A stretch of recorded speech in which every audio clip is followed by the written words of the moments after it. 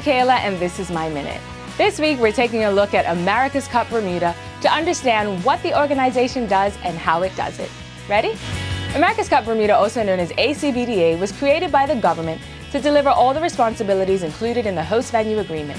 The HVA essentially is a document agreed upon between the government and the America's Cup Event Authority, the ACEA that puts on the event. So to be clear, we, ACBDA, host the event and ACEA produces it.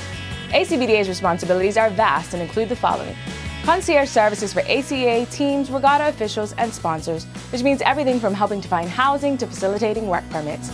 Preparing Dockyard to be a suitable venue for AC35, including the creation of Cross Island.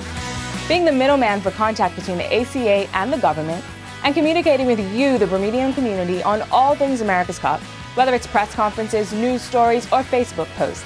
In short, the ACBDA's main goal is to make sure Bermuda is the best venue for AC35. I'm Mikaela, and that's your Minute. Happy New Year, everyone.